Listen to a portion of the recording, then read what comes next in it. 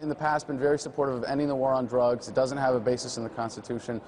But if you take office as president, you're going to be presiding over a system where there are hundreds of thousands of people in jail for nonviolent crimes, for drug-related issues, many of them for marijuana possession. Would you pardon those nonviolent offenders? I think if, even the states are starting to do a bit of that because they can't build more prisons. I mean, I think we have more prisoners, either first or second place on prisoners around the world. So you're saying you would pardon all nonviolent offenders? If somebody's in prison, in a federal prison for nonviolence, drug usage, never committed a hard crime, yes, they should be pardoned, they should be let out.